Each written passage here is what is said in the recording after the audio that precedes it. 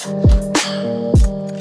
everybody, welcome back to Jimmy's Promo, and today we will be unboxing, taking a look at, and giving the first initial review of the brand new Google Pixel 6a. We'll do some comparisons versus the Pixel 6 series, as well as the last year model Google Pixel 5a. We'll do some differences and some comparisons, and we'll figure out which device is best for you, especially if you own the Google Pixel 5a. Is it now worth the upgrade to the Google Pixel 6a?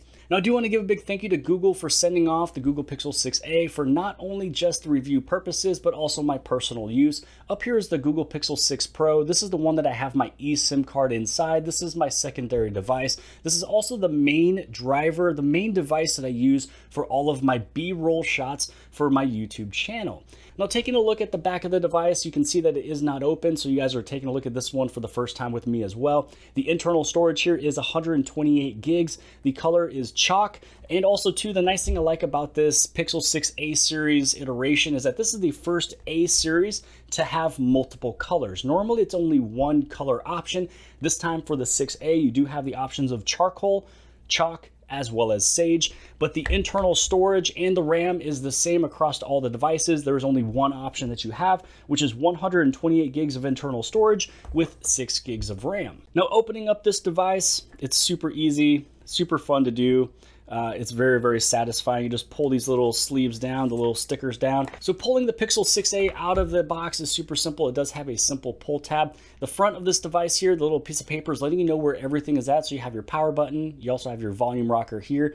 USB Type-C on the bottom. Your SIM tray is right over here on the left-hand side. And then you do have now the in-screen fingerprint reader. So this is something that's new for the A series. Normally it is a capacitive fingerprint reader on the back of the phone. You can see right there next to the camera module. And then now it's actually part of in-screen, which I do find it to be much more simpler, especially if this is just sitting on a table. This way you don't have to pick up the phone just to unlock it. You're able to just put your thumb right on there and then get this thing unlocked. Now, the back of the device, looking over here, it does have pretty much the same aesthetics, the whole thing of the 6 family of the camera bar going across the top.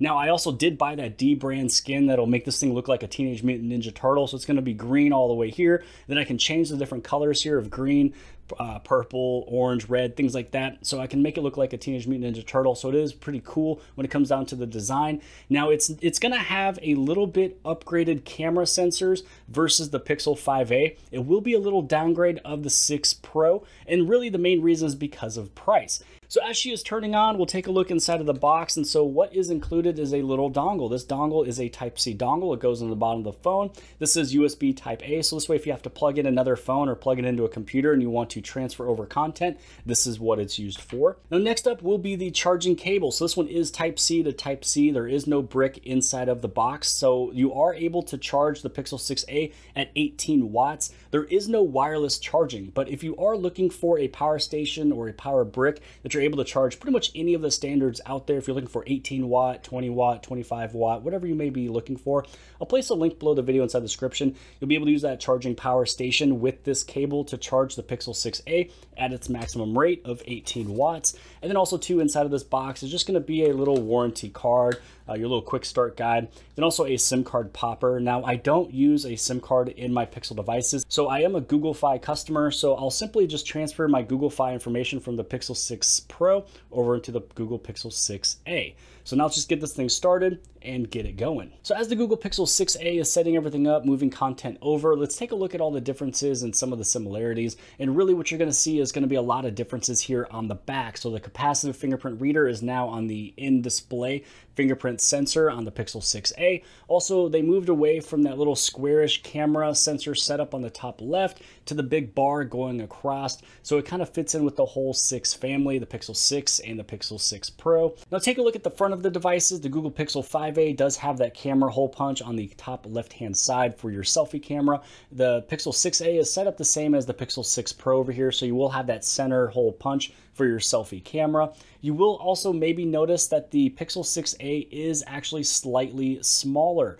So they are going a little bit more compact with this one. So it does have a slightly smaller screen size and also slightly a smaller battery size, but you will probably have a little bit better battery life because it is slightly smaller, and it also has the tensor unit that is built in. So the screen size right over here for the Pixel 6a is 6.1. That's a full HD plus, and it has up to 60 hertz of refresh rate. The Pixel 5a over here does have a screen of 6.34. So it's slightly smaller, going from 6.34 down to 6.1. And then we talked about the battery life, or the battery capacity. So the battery capacity on the 5A was rated at 4,680, while the 6A right over here is rated at 4,410. So again, slightly smaller screen, slightly smaller battery, but I do think that we'll have the same or better battery life with the 6A, again, because it is smaller screen size as well as the Tensor processor on the inside. So basically, taking a look at the whole kit and caboodle of the Google Pixel 6a, this one has a really nice price tag. It's priced at $450. You do have 3 different colors you can choose from this time instead of just the one. You have charcoal, you have chalk, you also have sage. The screen size is a 6.1-inch display. It's a full HD plus display, up to 60 hertz refresh rate. Now on the back of the device, you will have a 12.2 megapixel wide lens. Now this one has a field of view at 114 degrees. Now the Pixel 5a was at 117 degrees, but I don't think you're going to really see a big difference unless if you go really side by side and you do comparison videos. You do have that IP67, so it is dust proof, water resistant. There is wired charging only with this one. Again, up to 18 watts. There is no wireless charging. You will have 6 gigs of RAM with 128 gigs of internal storage, and that is across all of the Pixel 6a options. Now, piggybacking off of what I mentioned from before, if you were wishing that there was a mini version of the Pixel 6 or Pixel 6 Pro, this is what you're getting. This is what you're looking at. This is the Pixel 6a. Also, too, when you compare the fingerprint reader, so this one does have that in-screen fingerprint reader that is built into the display here of the Pixel 6a. Originally, you were using the capacitive button on the back of the Pixel 5a. Now, really, the biggest people who will be purchasing the Pixel 6a here is going to be those who have that price and battery life in mind. And so right here, you will be taking a look at this one, which should have about 24 hours or more than 24 hours underneath the hood. And also the price is at $450. Now you will actually have the upgraded camera modes inside of here. Even though it's not the Pixel 6 or Pixel 6 Pro, you will have your real tone as well as the face unblur and manual white balancing. And then the battery capacity in here is going to be 4,410 milliamp hours. Versus what it used to be in the 5a, which was 4680. Now, talking about that all-day battery life, this one can probably simply easily get you that 24 hours, so you get a full day usage with this battery life here. You can probably get all the way up to 72 hours with that battery saving power mode. Also, too, this one is coming off and running with Android 12. I do have my eSIM, I do have Google Fi onloaded and onboarded already. It's all set up. So I'm super excited to make some phone calls, play with the camera, and get used to this. Also, one thing I am noticing is when you first go inside of your application tray right here, your keyboard pops up instantly. All you have to do is, if you do want to change that, you can just hit on those little 3 dots on the top right hand side, and you can hit that always hide keyboard. So this way, when you do open up, you can actually go through and actually open up an application rather than going through and searching for your phone or through your phone. If you do need to search, simply tap it, and then there your keyboard is popping up. Now, I did go through and I transferred all of my content over, and also my Google Fi service from the Google Pixel 6 Pro over to the Google Pixel 6a. It was actually very simple and easy to do. Really, all I did was once I turned on the Google Pixel 6a, then I was going through the setup process. On the Google Pixel 6 Pro, it notified me that I could set up the Google Pixel 6a. And that was all I did. I tapped on that notification.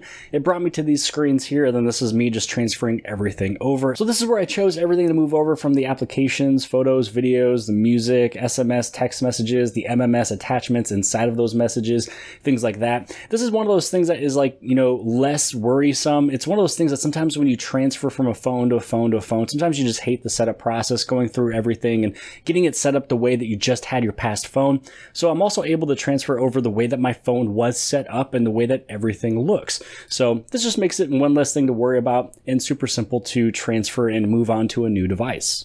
Now, after holding on to the Pixel 6a, I do kind of wish it was a little bit larger. Now, this phone already feels premium. It feels much better than what the 5a did. The 5a felt like a mid-range phone. It felt plasticky and cheap. This one does feel really good. It has the same materials used as the Pixel 6 and Pixel 6 Pro. Those things are premium devices, but the size is a little bit too small for me. Now, I'm 5'10". I'm not the biggest guy in the world. I don't have the biggest hands in the world. They are large enough to the fact that this 6.1-inch display does feel a little bit smaller. So if this one had the larger screen size of a 6.34, if they would have kept that size, I feel like this one would have performed a little bit better in my hands at least. Again, my initial review, I love the premium feel, but I wish it was just a little bit larger. So that was everything that I wanted to talk about with the Pixel 6a right here. This one is going to be one of those who do have that battery life and price in mind. You did maybe want to have a mini version of the Pixel 6 or Pixel 6 Pro. Here you go. I'm stoked to have it. Again, thank you for Google for sending this off. This one is the initial review, giving a few comparisons of the Pixel 6 Pro, the Pixel 6, as well as the Google Pixel 5a from last year. So I pretty much wanted to cover everything I did want to cover in this video. Stay tuned for the next video where I go a little bit more in depth and a little bit more of the usage of the 6a itself. I'll talk about the battery life, the camera, and everything else, but hopefully you guys appreciated the video. If you did, please give it a big thumbs up. Don't forget to hit subscribe on the very bottom left hand side. And if you appreciate this video, then more than likely you'll also like this video. And I'll see you guys later.